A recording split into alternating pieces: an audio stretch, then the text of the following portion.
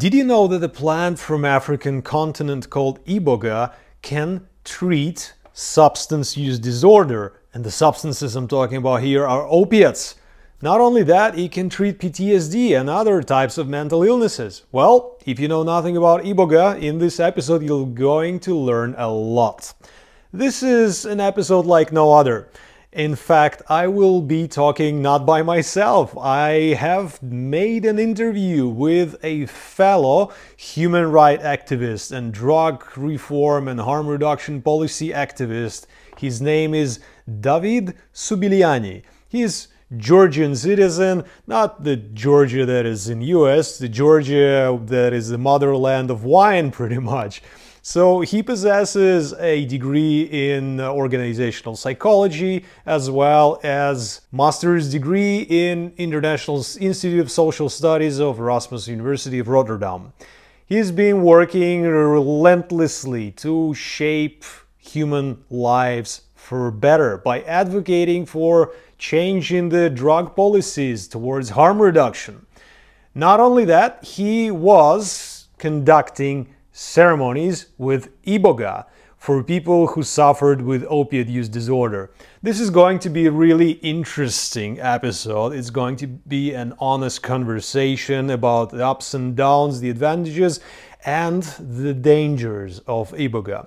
If you like it, please don't forget to like, share, subscribe and let me know whether or not it is good in the first place, because I'm struggling here. I'm trying to figure out whether or not I should continue doing it, and you're the ones that need to decide the fate of this podcast. Thank you very much and enjoy this episode, and until next time. Okay, let me start. So let me introduce myself. I'm Vlad and welcome to a new episode of Entheogenic Renaissance. And today I'm talking with David. And David is from Georgia and we're currently located in Vilnius, nearby, at the event organized by Legalize Belarus and partners. So I'll give it to David to introduce himself. A really nice place, isn't it? Here. It is. I mean, people don't see, but around that building here we have a beautiful lake. Kind of chilly in the morning, but the whole sun comes out and real beautiful. I mean, when I was coming here, I thought we would spend time in Vilnius. It was cool also because I have some friends and I thought maybe I'll see them. But from the airport, I was taken here in the woods and around the lake and this quiet retreat center. Real nice place and real nice people from Belarus, activists. I know the organization Legalize Belarus from old times, from a couple of years ago. I never met so many of them, and I was really excited to spend some time with them. Yeah. Thanks, David. Just for the listeners and those who are watching, David has just delivered a lecture on narcotics and drugs, and Commission on Narcotics and Drugs, and how it's done in UN. I don't know if you want to say a couple of words in terms of maybe your experience, because you mentioned you went there. Because Legalize Belarus is doing lots of advocacy work. They recognize they have to do advocacy on an international level as well, and when it comes to drugs, the place to go is Vienna. Not only, but because in Vienna a lot of things happen. That's also one particular aspect we talked about. CNE, Commission on Narcotic Drugs, what happens there, what kind of gathering is that, what it can achieve there, what kind of frustrations you can expect there. So all that, so it was interesting. Yeah, I have an experience of spending time on a couple of CNDs. So it was cool to share. I have a follow-up question on that topic. So in this 2024 and CND 67, for the first time for the entire history of the committee, a new concept was introduced and got on paper, which is harm reduction. To the best of my knowledge, it was originally brought by United States because they're facing a big problem of opioid crisis, and 100,000 of people are overdosing yearly. And they were the ones that originally, in my view at least, introduced the prohibition in the first place, but now they're kind of trying to reverse the tide and bring the harm reduction. So I wanted to ask your opinion about what you think, whether or not it is a significant, substantial shift in terms of the general policy around controlling substances. It definitely is. It's not the ultimate goal. It's not that we achieved big things, but without bringing in the harm reduction language in official documents or whatever, the proceedings of these UN organizations and whatever. We can't really hope to have real harm reduction programs rolling out and funded by governments for people who use drugs. So, yeah, lots of debate on harm reduction. Still, so much more money goes to prohibition rather than to harm reduction, which is obvious that the government should be reversing that and just putting money to reverse the harms from drugs and from regulating drugs, actually. But no, yeah, that's important because that's a paradigm shift that's taking place very slowly. That instead of prohibition, we'll focus on harm reduction. So, yeah, of course, it's important that this CND, as I was told, they had some good achievements in terms of harm reduction, promoting harm reduction. So, yeah. Beautiful, thanks. And harm reduction, it was debated heavily and a lot of time spent around understanding what harm reduction means in fact. What are your thoughts? How would you describe what is harm reduction policy? I know whatever we do can have different effect on us, on our lives, and sometimes some of the things we do can have negative influence. And basically, harm reduction means putting measures in place to minimize those negative effects from different things. If you talk about taking drugs, there are lots of harms, mostly from the current regulation systems, because we know that most of the countries taking drugs and having drugs is prohibited. So people who choose to do that, they end up being sidelined. They end up being stigmatized, criminalized. Their lives are being taken. Whatever, their health is not a priority ever. So when we talk about harm reduction, we are talking about putting systems, programs, actions in place that are addressing those needs of people, instead of prohibiting them to take drugs, something they choose, you know. Thank you very much. Yeah, it's an important shift, and one other thing that I wanted to highlight is the very big one. It's an elephant in the room, the stigma that you mentioned. Do you have any ideas on how to break stigma? Actually, no, I don't have, because totally fine. Stigma is I don't know. It takes time. You need to discuss. You need to open up. It takes from a big part of the stigma is within the community somehow. First of all, the community members themselves have to recognize the stigma that lives in them and try to destigmatize themselves and open up and come out. Without that, we can't really hope. But because of that, because of this, precisely all these kind of gatherings that we are attending right now is very important, because all the people who come attend these meetings, they are more empowered to talk about it, to talk about that stigma, to try to move away from that. So yeah, it's a long process, and what I've seen, sometimes you think that stigma is gone, but the stigma lives deep in our norms and somehow irrationally. Sometimes you know the rational answer to stigma, but stigma still affects you. That's how strong it is. And bad policies that governments take and implement for decades and decades create such a stigma, so sick. It lives in our unconscious levels and affects us in such a way that we don't even recognize. Not only us, people who take drugs, but people who don't take drugs, especially them. And therefore, it's very important to challenge people on that. And if you want to challenge the societies, whole societies, the whole cultures, you need a strong voice. And strong voice is hard to achieve without governments being on board and stuff. So if governments are messing up with your messaging, you can't really hope to defeat the stigma. So yeah, that's the process. And yeah. Okay. I got lost in answering. Yeah, no worries. We're improvising here Yeah. anyway. So you mentioned one interesting thing that I've already encountered within myself is the self-stigma, so to speak. So I've been consuming psychoactive substances for like 22 years so far. And in the majority of life, I had to kind of hide it from people and not being able to talk about it openly. And I must say that it's been a long journey for me to just recognize myself as a consumer of psychoactive substances.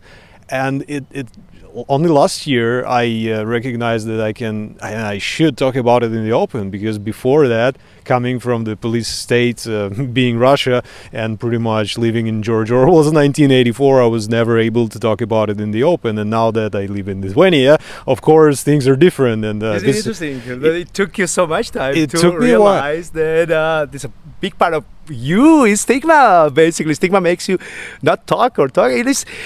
I do remember I was heavily into drug policy activism by then, when I realized I had a huge stigma on injecting drugs, and the way on injecting as such, as a way of administering drugs. And I was on one of these conferences where people, during a coffee break, they just disappeared, and there were a drug user gathering, and so were these people, and they ended up in somebody's room in the hotel, and I knocked the door, and everybody was just injecting theirs. So what's going on? I was like, and it was this moment that I thought that, Jesus Christ, what are you doing? And but of course, these are the people who use drugs.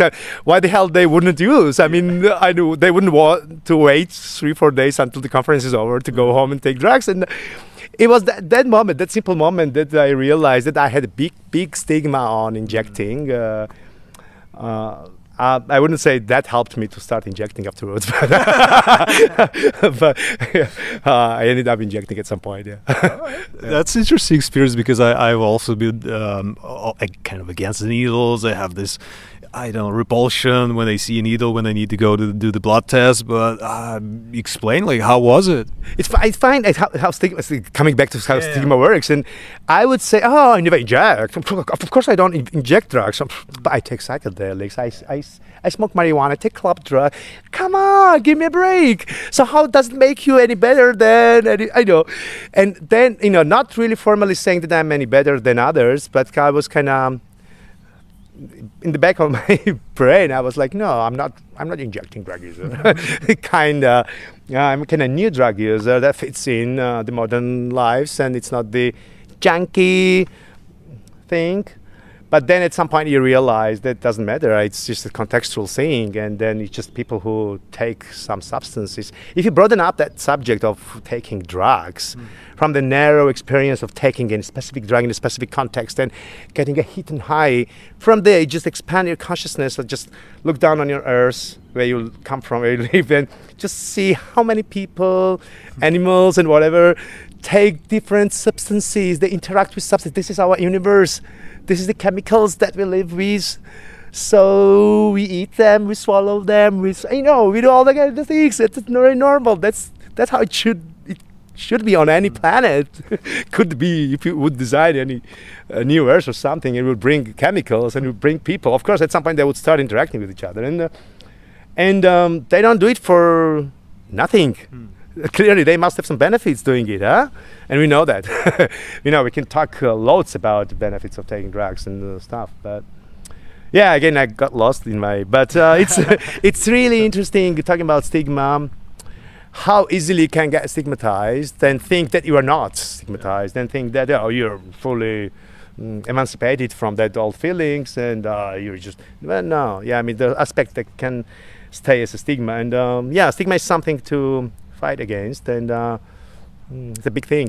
Even if laws change, stigma will stay, and what we would expect from normal governments, not only just to change laws, but to put all efforts, everything needed to change the stigma. That's what they should be busy with, rather than prohibiting and funding police units to chase us and whatever. But yeah. Well, just a quick one. What's the most effective tool against stigma that from your experience there you would highlight? In my case, it was just my personal experiences and my internal dialogue, reflection and dialogue with myself, and we all know when we stay honest with ourselves, and when we are covering some aspects of our lives, and in that moment, which I just told you when I saw people injecting and I realized I had that stigma. I couldn't lie that honest. I mean, I should have stayed honest with myself. I had an option to forget about that realization of stigma and continue as it was. That would have been easier, but I couldn't really be honest. I mean, I needed to be honest because me as an activist working with other drug users, how come I cannot be honest with my own self? And I was like, yeah, I have a stigma. So that's I could recognize. And yeah, experiences are important. Saying you should remove stigma doesn't help you. You have to go through a certain experience, or it has to take a lot of time until you really realize that this is not that way. Yeah. I hear you. Thanks. One other thing that I wanted to ask about the medicine. Well, nowadays it's being called plant medicine, and we'll talk about it and switch gears here.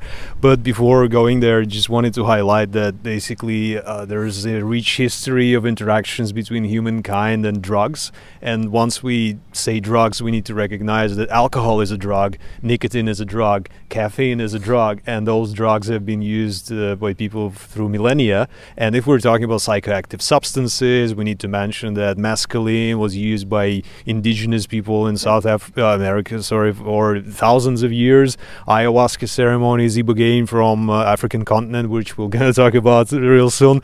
Cannabis, part of other cultures as well, like in India, river Ganga or Ganja, and the saying that on the seventh day Shiva created hashish. It never disappeared. It just got prohibited over the last like 67 years or so, but it doesn't mean that it was never there. It was part of human development and human history. So yeah, let's finally talk about ibogaine. It's the substance that I've never interacted with. I've heard a lot. I've heard that it treats PTSD, and it's currently used in USA to treat veterans successfully. There's promise in showing that, and I've also heard that it's being used in Ukraine to also treat people with PTSD. However, of all the psychedelic substances, or how I prefer to call them entheogenic substances, we need to make a rebranding here because psychedelic is a triggering word.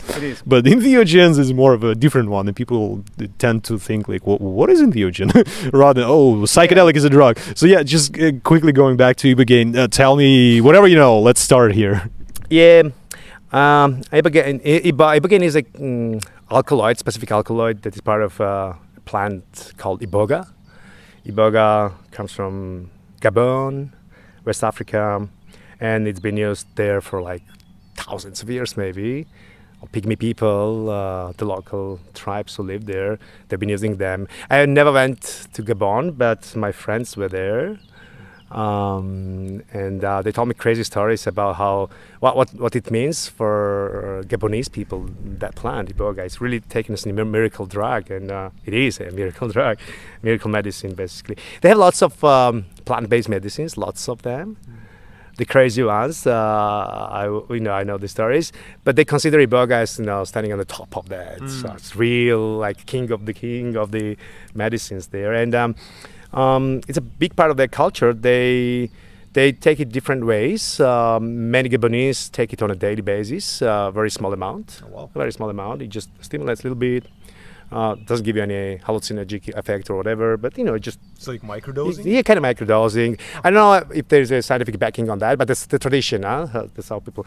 But also, sorry, quick one. Do they do it throughout their life on a daily basis? No details, but yeah, I mean, many people just take it. Like you smoke weed or something. Yeah. Whatever. I know. But also they use it as a medicine for particular problems. If they have an infection or something, it's very good for infections. Different amounts for different things. But the most important one, the application of Iboga is in ceremonies they use, in spiritual practices, to initiate people and to restart people, kind of, if you can say that. Restart.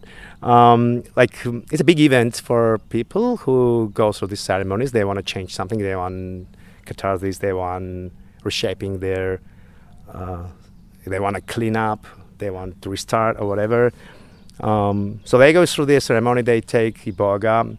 Iboga is a plant. It grows as a bush, and then the useful part is in this root part.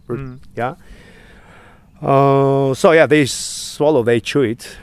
It's very bitter. Yeah, I've tried it. And so the ceremony goes for long, and people get different impacts from it, and they usually report feeling of reborn or something, and being able to say no to some bad habits, and being able to come to terms with new life or something. If someone was on a bad track and wants to change something, they might do that, and they might go and do through the ceremony to restart themselves, whatever. But in 90s, it became clear to someone who was using heroin, the American citizen. His name, forgot. He took it by chance. His friend recommended. In 90s? Or 80s maybe. Yeah, kind of. And he was a heavy addict. And where was it? Sorry. I think he was in Gabon. Ah. Yeah, and he took it, and he doesn't remember much. But when he came out of I think he just realized that he was feeling so much different than any other time, and was full of energy and urge for life, and things looked okay, like bright and nice. And he realized he didn't want his dose of heroin anymore. He was like, no, I don't want that. Like something you do all the time, and but he never intended to stop heroin. He didn't know the Iboga would have the kind of effect on it. Yeah, he just took it as a drug to try what it is. And he didn't go to ceremony. He just took it in his room. By himself? Yeah. Wow. Yeah, and that's a risky way to do it. Yeah. So he was okay. He said okay, and he found it interesting, and he invited his 5 friends, also heroin users, and repeated the exercise, and they also kind of said, oh, we don't want heroin anymore. Wow. So it looked like something big they've hit, and that's how it started. Howard Lotsov, I think his name was, and so that's how it started, and then it became clear to different people and organizations. Then the slow movement started, and this guy tried a lot back in US to promote. He started to put in place the protocols, and he found some researchers to research this and that. He did all that, and there were some trials also. But Iboga has a problem. Iboga interacts with the cardiovascular system also, and it lowers to explain in very simple language, it lowers the heartbeat. Slows it down? Slows it down, kind of, the beginning. And that could be a problem if you have in a system opioids or benzodiazepines or something like that. Antidepressants? Depending on antidepressants, but not all of it. And benzos and opiates are really problematic with Iboga. And also you take Iboga, opiates also work the same direction on the heart, and Iboga and opiate together, they could have a critical impact. You might have cardiac arrest, so there have been cases of people losing their lives. I guess it's just important to highlight to those whoever decide to don't combine. It is. It can be very problematic, and so because of that, DA in US rejected the trials. So there were a couple of researchers here and there. So we know some evidences, but the big researchers have not have been discontinued at some point. So Iboga never took off basically legally as a way to affect addiction issue. But of course, informally, and in many other countries where it could have been done, people started to practice it like everything else. And like nowadays, we have in more than 150 clinics in the world who practice Iboga, who give Iboga. All over the world. Well, all over the world. Which countries? For instance, the closest I might think of is Portugal. Okay. Because it's decriminalized there. The drugs are decriminalized in Portugal, and I'm not sure Iboga is scheduled there anyways. But yeah, you can do that in Portugal. You have here and there some centers in Europe, but a lot of centers in Mexico, Costa Rica, places like that, Canada, New Zealand, Australia. So I've met many people from different parts of the world who do that. Some do in a kind of private kind of sessions, visiting the clients at home and doing the Iboga, or some doing the clinic settings. They've got some medical equipment, they have medical personnel in place, they monitor the heartbeat and this and that and that. So there are different methodologies. But yeah, they have a good results. I mean, I've met lots of people who've gone through Iboga, and they've managed to achieve what they wanted to achieve, or big improvements. I myself have tried it once, and I can tell the experience. Please, sure. It was November 21, I think. I've been, back then, I've been a long time drug user.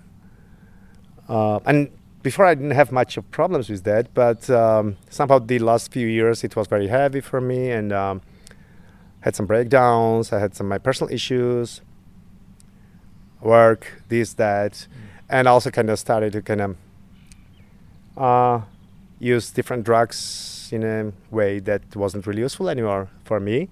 Wasn't really helping my problem and my long depression and stuff. It was like a big long depression I had of a couple of 2 years long or something, and I was just using more drugs, but not helping. And I was an activist also. And I remember there's a famous activist in the US, Dana Beal. He used to be a weed activist a long time ago, and he was the one who brought the huge joint in front of the White House decades ago, and he was in prison a couple of times. And he's nearly 80 years old right now, and he was just imprisoned a couple of months ago again for moving weed from one state to another state. And he's the one who is bringing Iboga to Ukraine now, right? He's the one who was working. And I mean, I will tell about that, but he's your experience first. Yeah, he's the one who introduced Iboga to me.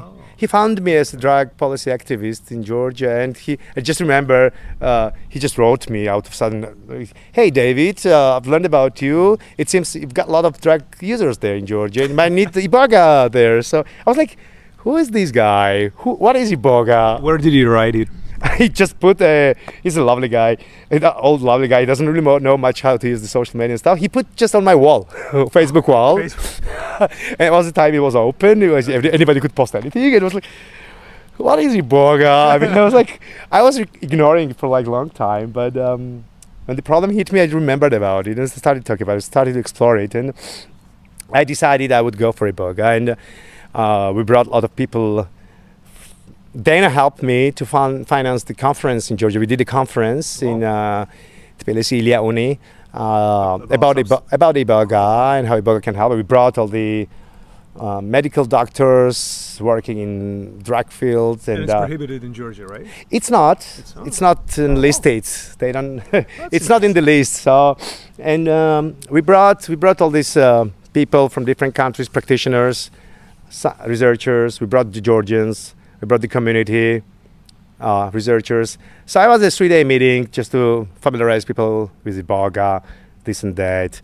But then there was this pandemic, so I wasn't really doing much in terms of developing that further. It wasn't really possible. And at some point, somebody just came to help me take Iboga. Instead of starting Iboga work in Georgia, it was decided that I would take it. I decided, at least me.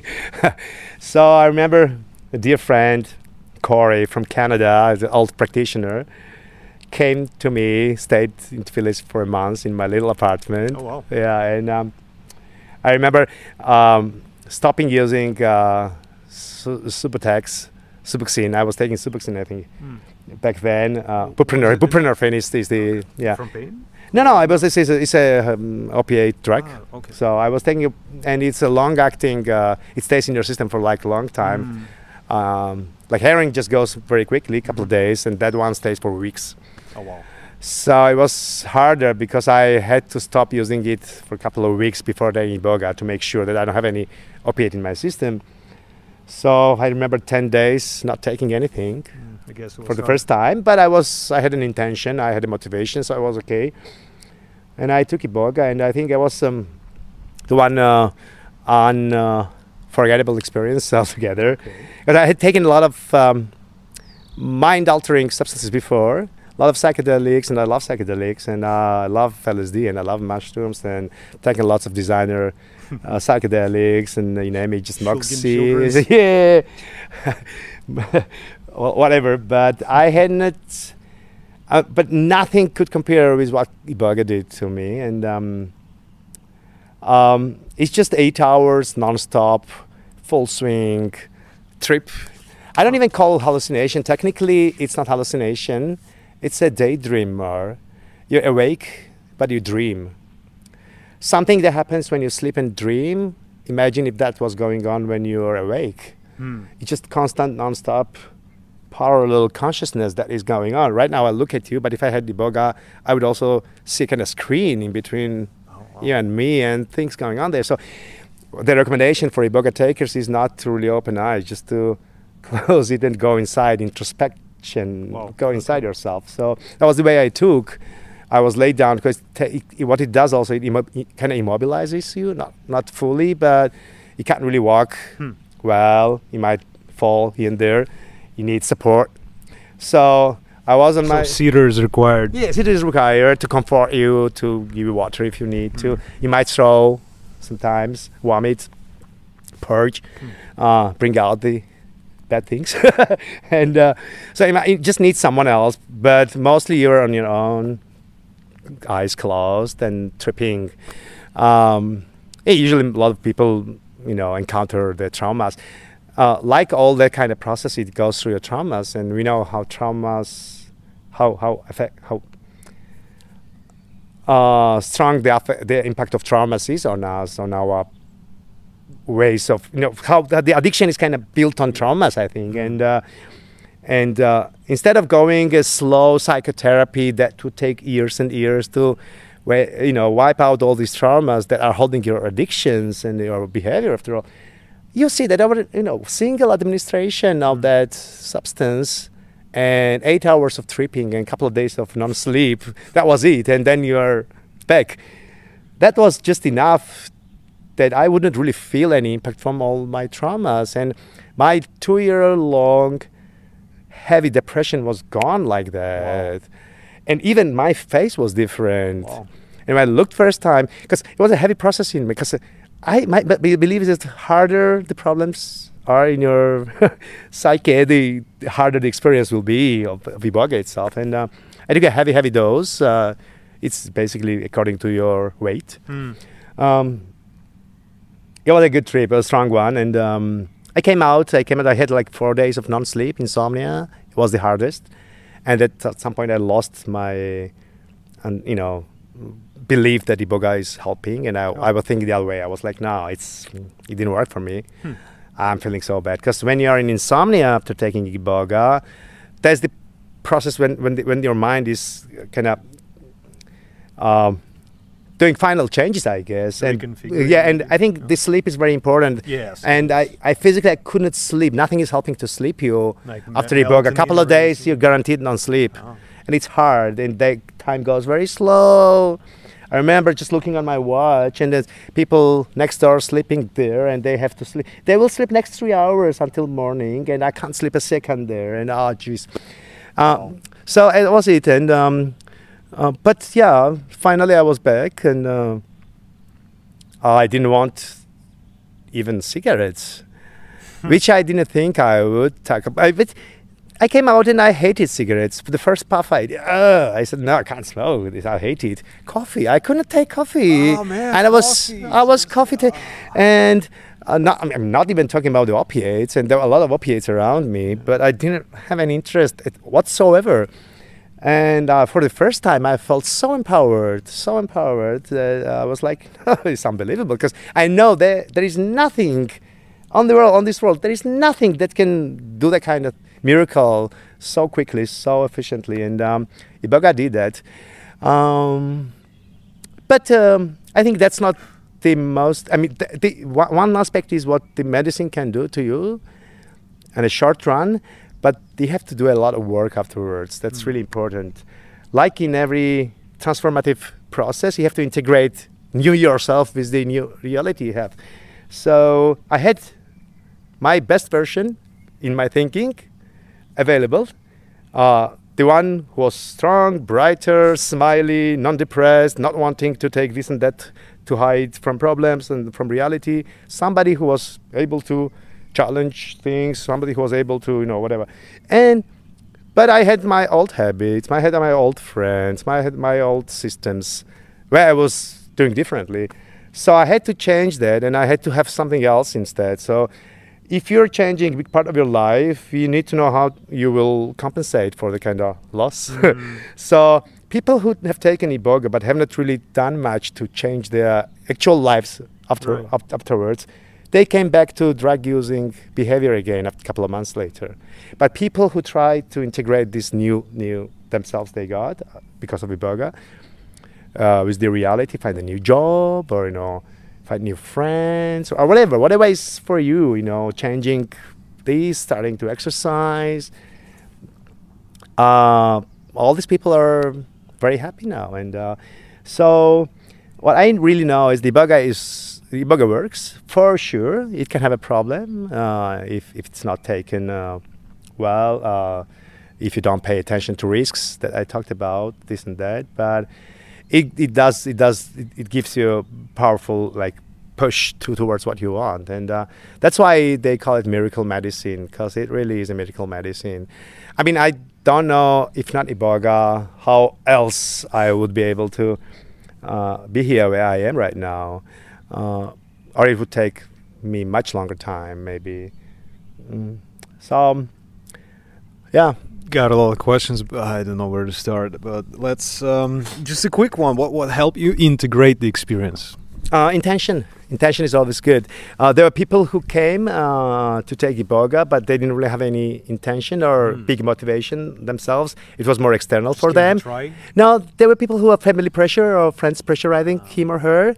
Oh, you need to take, and how drug users sometimes, but I can't really, I can't really deal with it. But in their heart, they maybe don't want to change it. Yeah, they say, okay, I'll try this and that to family members because they can't really resist the pressure.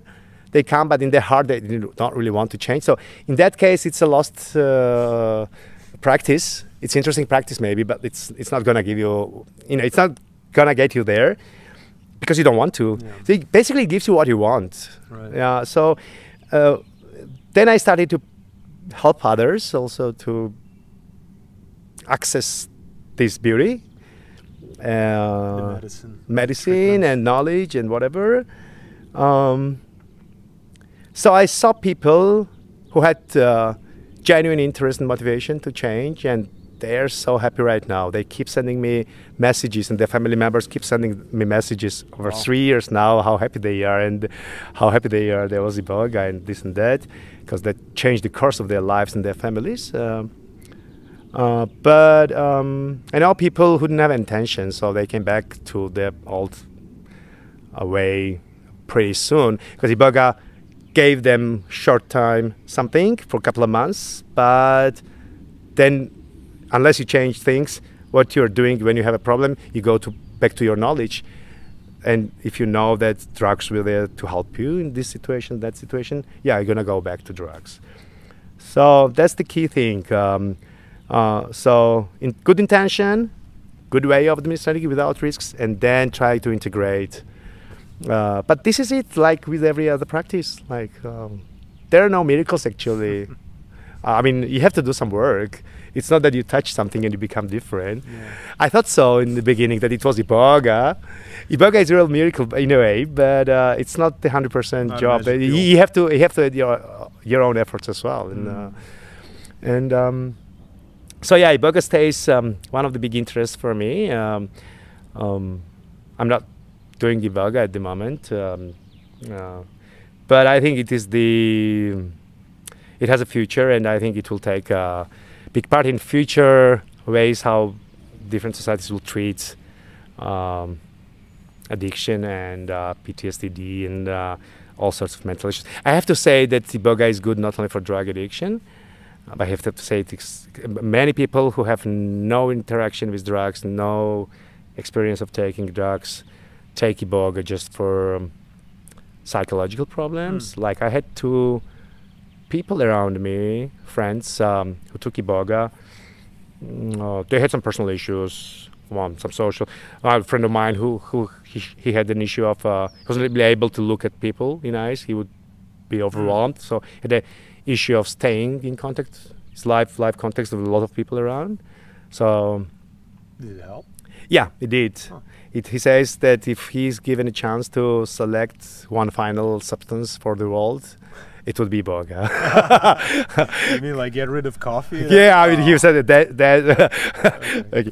And the other one also was struggling to solve his family issues, and he also did that, and he and his former wife are both very thankful for That's great work. yeah, so yeah. Yeah, that's interesting. Well, another thing that I wanted to ask you is that you mentioned that you had previous experience with psychedelics and LSD and mushrooms. How would you compare experience of Iboga with those, at least? And they say that, you know, there's a life-changing experience once you take psilocybin or LSD for that matter. But then again, it sounds as if it's very different. Yeah, I don't know. I haven't. I mean, if I'd use psilocybin the way I used Iboga, maybe psilocybin. I don't know, because psilocybin, I started to take psilocybin and LSD much earlier, in different ways, not for healing, but for fun mostly. And it was just later on that I realized that it has kind of healing power too. But yeah, I mean, as such, it's very, you know, fun to observe how it affects your mentality, your perception. In the beginning, it's really nice. You know, things look different, and it's kind of weird, but also nice. You know, wow, cool. It's your mentality, it's your consciousness. Oh, that's so different from the old ways. So it, as such, is very interesting, of course. But it hasn't. Yeah, we know, as we know now, psychedelics have a powerful effect on therapeutic processes, and. But Iboga, I don't know. Iboga I haven't really taken for fun. I can't really take it for fun. It's not a darky party drug or something. And you're immobilized. You can't really walk freely, and you don't feel good on your stomach and everything. You vomit every half an hour. It's like ayahuasca in a sense. Yeah, I mean it's a guided, heavy process, very intense process, very intense trip, very intense. It's like vivid, like a video screen or something. And I don't know. I mean, you have to have your own agenda with everything. One of the things I was thinking about before my trip, it was my issue with my father, not being able to physically be close to him and show my emotions, kind of some blocks I have. But in my mind, I have a lot of warmth towards him, but I can't really hug him or something. So I was thinking on that kind of issue too. And during that trip, at some point, I ended up in nature in a trip. And there was a big tree, and under the big tree, there was my father sitting. And I was like a small child, like 4 or 5 years old. Myself. I knew I was small one, and it was my father, and I was running towards him to sit in his lap, and it was like something in my age now, I'm 48. I mean, I had an issue of closeness and stuff, and so I had a kind of trip, and I was happy to be in his arms and sitting on his lap, and he was hugging me and he was kissing me, and it was kind of, that trip gave me the experience. And then I was in that trip, I was like, I have to go, Father. And he was like, no, stay with me. And I was like, no, I have to go. I have some other things to do, I was saying. But I'll come back, I'll find you again. And then I was again the big one, adult, in my trip. And I remembered during all trip, I had to find my father again. I had different things to do, but couldn't find my father. The whole trip I was looking for him. And when I came out, I had this one thing I was thinking, just everything was okay, but it wasn't enough with my father, because it was this big moment with him. But I had to come back, and it didn't happen again. So, but then I realized that Iboga just gave me a very simple way. The next day I went to my father. Oh, nice. I hugged him, and I told him the story, and he was all in tears. And yeah, so I know. Yeah, that's a great story, man. I'm eager to understand more about the kind of therapeutic context. So it seems that the substance requires like proper setting, and well, the set, of course. But then again, currently the psychedelic assisted therapy is considered as a way of treating mental illnesses with the help of a therapist. Even though the therapist is acting a part of a container and not interfering, nevertheless, in the approach with Iboga, is it the same? Is this just a sitter, just a container, or is it somebody that helps you kind of navigate during your journey and help you? There's not much you can do in terms of navigation other than comforting people. Like, you know, if you want to pee, I'm going to help you to take you to to walk you to the bathroom, this and that, and whatever. If bad feelings come to you, just might give you some advice. Don't try to close your eyes, or something like that. Or if something too much in your too intense, and you don't want it anymore, just open your eyes, and it will stop like a dream. Because it's a dream. Remember, it's not hallucination. It's a dream. So every time you are in a sleep and somebody comes in and you wake up, dream stops. Huh? It might come back, but usually don't. So that is the so for a couple of people who had very intense experience and didn't really have much experience with psychedelics before and whatever, so it was too much for them. I would just go, and sometimes they would just open your eyes, a couple of words, you good? Okay, bye. That's it. That's it. You know for sure that in a second you do that, the bad one is stopped, and then the new cartoon will start. So. Interesting. So it's like simple things. Try not to eat like a day before, maybe a banana or two, but yeah. You don't want to vomit too much, so have your system empty as possible, so that you don't get the disturbance. So, for instance, I didn't go to toilet any single time, but some other people who can't really say no to food before, they have to be taken to toilet. Just little things. And it's just part of the game, right? Part of the game, but then again, you know the specifics. Like I had somebody who was on benzos a lot. In combination with lots of methamphetamine, I think. And he had no single experience of psychedelics or something, and it was a big, heavy guy. And he had this kind of, I don't know what you call it in English. Or in Russian, but he was like convulsion, like he couldn't, spasms in hand, like that. So I needed to massage his hands and say it's okay. And he was like, am I okay? Am I going to be okay? He was kind of terrorized a little bit. But yeah, he was there. He just said, no, people take it. I've taken it, no problem there. So usually it's manageable. It's not, I mean, only a couple of times it was that people were like overwhelmed with the experience. It's too much, but just come down, breathe, open your eyes, this, that. Usually it's very intense for a few hours, for around 30 minutes it takes onset. It starts with ears buzzing. Some people think there's a fly in the room. No, it's in the ear. And it's for everybody. Yeah, it's for everybody. It just you start to be very sensitive in your eyes, in your ears. You know, organs of sensation, they sort of become restarted or something. You can hear people whispering the 2 rooms away. Wow. And when I was in my home, I was like, please stop, don't talk. Because that comes. You just, you hear anything, so usually you want your curtains off. Like you don't Spider-Man, pretty much. Yeah, you don't want much of a irritation. So yeah, that kind of stuff. And it starts with that. And after my first effect I sensed in my ear, it took around 10 minutes. But I said I have to go to my bed now because it's in your body starts feeling kind of awkward, different way. So you know, as an experienced drug user, that it's coming. So you better be there. You never know when you take it first time. And I was kind of afraid. Yes, media does that. Even when media tells you that it can kill you, it can really kill you. It is not an easy factor. How big is the chance, though? Well, I mean, if you do properly, there's not big chance. Like heroin. Yeah, you should make sure. You should make sure that your heart is okay, your liver is okay. You don't have schizophrenia. You don't have. There are some medical conditions we know that research has already provided that if it's there, not take Iboga because they could lead you to complications. So this is one thing: pre-medical checks and that. It sounds like it's required. It is. I mean, I would, that is why, I mean, clinical settings is very good also, because in clinical settings you can have, but for some people who take drugs, they don't like clinical settings. Yeah, they don't like people in white coats. Stuff. So it's kind of borderline there. I mean, I don't know. So there are different ways how to do that, and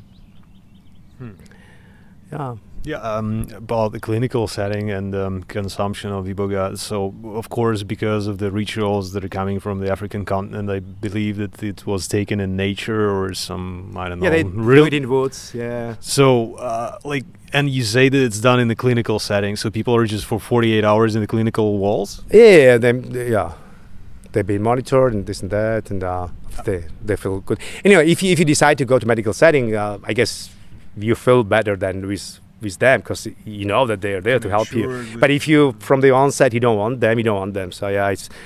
But does that affect the trip? I mean, I can hardly imagine myself taking an LSD in a clinical setting. It's just too much for me. I mean, yeah, I know what you're saying, but I mean, for instance, if you talk about the psilocybin mushroom, it's also taken as part of the therapy and very effective. I prefer to do it in nature. Yeah, but you don't get the same therapeutic effects then. So it's for fun, little. Yeah, there's a research that suggests that most you can get from psilocybin is when it is done as part of the therapeutic process, when you're in introspection, your eyes closed, under special music. And yeah. But when we take psilocybin, we're chatting here and there, sitting there, laying down. I'll say, "Oh, see what is it I'm seeing here? Oh, fuck, this is interesting. This is all fun." But you lose kind of focus on the main things, the internal questions and processes. That's the thing. But yeah. But if you do it in if you lay in nature with your eye shades and music and everything. Sure, yeah. Yeah. But I guess cedar is required anyway. And for Iboga. Cedar is good because things can go wrong, and not necessarily too wrong, but you might need just water and not being able to organize yourself. And why to suffer with that need? And if you have someone else to take care of you, I mean there are crazy people who've taken it alone. They're very brave and crazy people. That sounds like it requires a lot of preparation indeed, and shouldn't be taken. Even if you take a very, very tiny dose. I remember when I took it, the next. It's like a root, like literally a root. Root bark. It's a root bark, and you just chew it. No, you chew. The traditional ways to. But what they do right now is that they process it, and they process it now. You have 3 different ways how it can take Iboga. For basically, it's a root bark, the most all the way traditional way. Then you have ibogaine, taken out of Iboga, semi-synthetically, the actual substance of one alkaloid, the most important alkaloid, ibogaine, and it's given to you. I haven't taken that. I took like in a pill or something. Yeah, whatever, powder and something. I took PTA. Partial total alkaloid. So what is it? You don't use any synthetic approach to these root bergs. You just put them in a vinegar, whatever. You just squeeze it, whatever the juice comes out of it. You dry it, whatever remains there, you just collect it, and that contains most of the alkaloids that the plant has and some of the plant matter. And it's kind of believed that it's kind of best and better because ibogaine in isolation is believed to have little harsher experience, while Iboga with ibogaine and other elements, it's kind of more kind of smooth and whatever. There is partial total alkaloid. There is a total alkaloid, just for all alkaloids, partial total alkaloids, and ibogaine and the root bark, and 4 different ways. The clinics usually like to take ibogaine because they can control, they can make sure that it's really only that one. The quantity. And quantity. While if you take PTA and PA, you're not really sure from what kind of plants was it taken and what are the proportions, but it's like shitty alcohol. I mean, you don't know who did it. There are lots of issues. It is so. I mean, lots of Westerners go to Gabon, collect Iboga, take home, and this and that, and so there was the question of unethical harvesting and sourcing and whatever came up. So there are some organizations who kind of try to organize things there, so that Gabonese people also take benefits from what they have to offer us, and so it's kind of more organized right now.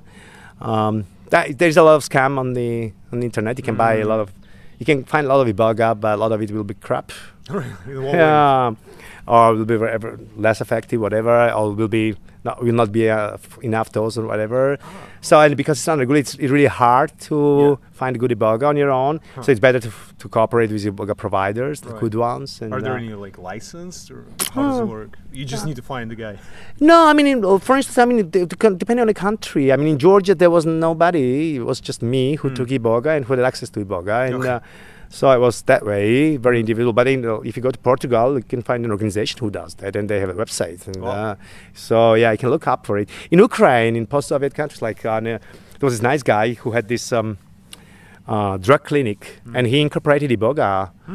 Thanks to certain legal provisions, it was not really disallowed to try something like that.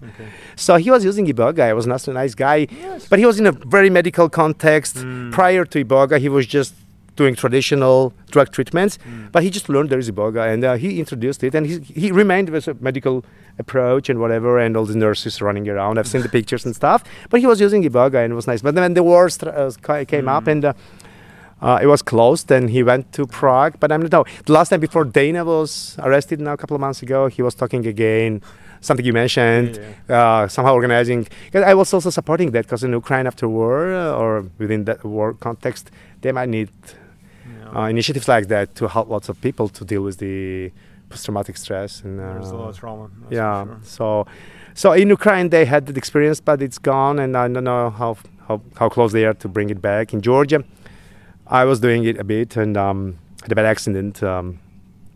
Someone lost his life because of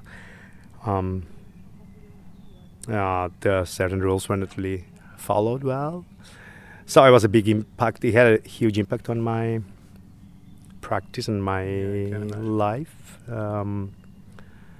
Never imagined. I mean, I knew theoretically. Why did that happen? A person didn't say that, something. Yeah. I mean, I had no other means just to ask them and remind that it's very risky. On the day he had to administer, I just asked again. Do you remember that?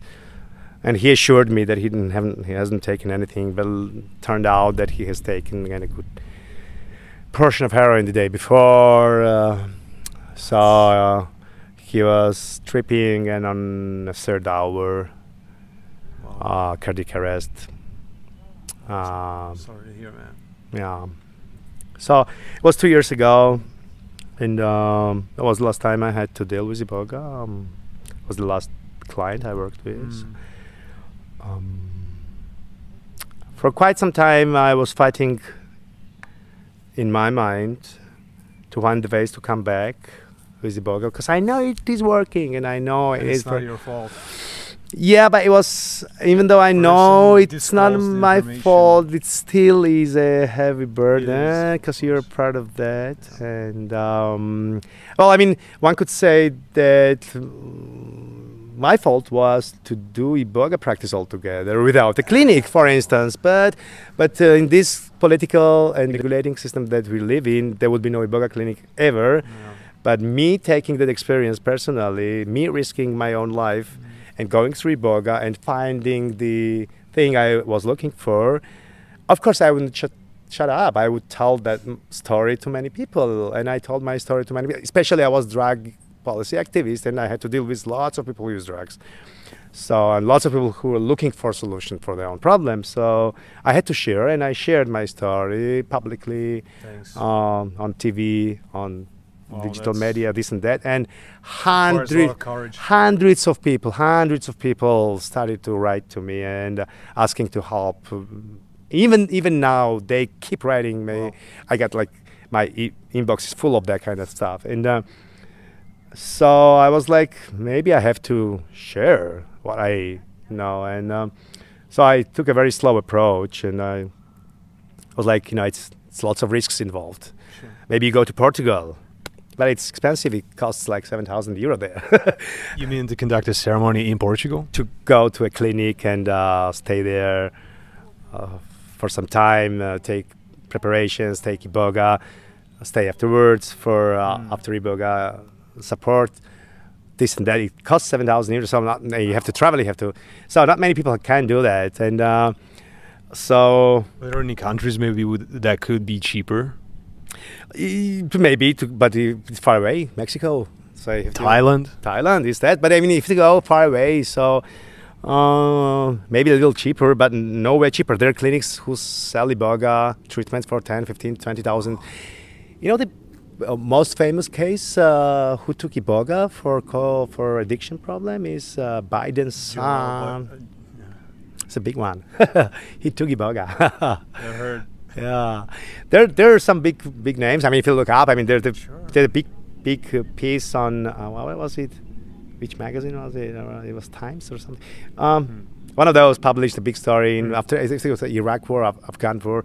There was this military guy from the United States, and he was building his best career possible, but he came with post-traumatic stress after war. He couldn't collect himself and started to take alcohol and lost his motivation with children and wife and work and everything in life was coming. So it was this, then nothing would help, psychologists wouldn't help, nothing. And then they found an article about Iboga and they said, oh, maybe that. Of course, you know the story, you know the outcome now. That's how it typically happens. Yeah, so. Just outside of money, is there anything holding you back?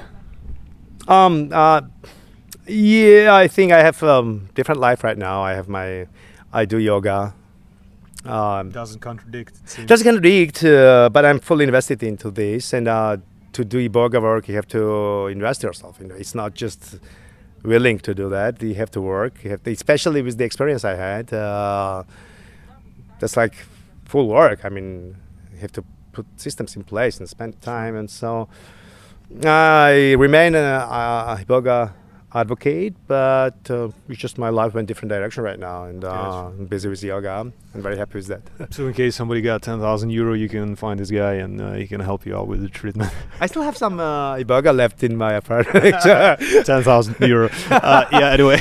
No, in Georgia it was just just don't mention it. It's 10,000. Anyway, sorry, quick question that just to shift gears here a bit. So it seems that there's a very kind of therapeutic approach in general, and the approach that was used originally by the indigenous people of African continent, does their approach have anything to do with the ceremony that's being conducted the way you do it or others do it? I wouldn't call what I was doing ceremony. When I mention ceremony, I refer only to Gabonese experience and stuff. It's the local way, traditional way, and it's not for drug addiction. It's just general ceremonies for initiating a spiritual practice for anything. What I did is not a ceremony, and I haven't really taken much of the knowledge from how they do it locally. It's just the substance. I know somehow how Westerners have applied it later on, different models, and try to copy one of that. I haven't been able to, haven't had my luck to go to Gabon. I wanted to, but back then it was, I had no time, no money, whatever. But yeah, one day I'll go there. Okay. Iboga brought me back, so I have to thank him. It's back, and yeah, always happy to promote it. Real medical substance, but not the only one. There are many ways in everybody's life to find the solutions in different ways. So. Yeah, thanks for sharing. I think it's better to wrap up because we've been talking for quite a while. But is there anything that you'd like to highlight or just talk about, mention something, maybe where to find you at least, or I don't know, anything? Well, no. I wasn't ready for the question. Maybe you got like a Twitter or something where people can find you and just get in touch in case they need the Iboga experience. You know? I mean, if you guys Google Iboga in Georgia, usually my name comes up. Oh, that's convenient. I haven't tried in not USA though, Georgia. I haven't tried that in English, but I mean certainly. You should know. But yeah, it will bring my stories up, and if anybody wants to connect to me, I guess we can provide details somewhere. Sure. Here, not here, but yeah. No problem. But yeah, I could be at least. I don't do Iboga anymore, but I could at least direct people to good providers. Like consult or advise. Consult where they can find very good providers, and or which sites to follow, and where to read the information about Iboga. That was my approach all the time, because when I would meet people who are interested, I would tell them that go do your research. I can tell you a lot, I will. Yeah. But go do your research, because somebody Double also check. told me a lot. Yeah. But I had to find because I really, really read a lot and followed a lot. So that's really important. So you kind of cultivate your interest into something, not just follow somebody's advice. Yeah. So go check out Iboga, and if needed, talk to me. Yeah, perfect, man. I would like to thank you for the conversation. It was extremely enlightening and a real pleasure. Thank you. Thanks a lot, Thank David. you, Matt. Appreciate it, Cheers. man.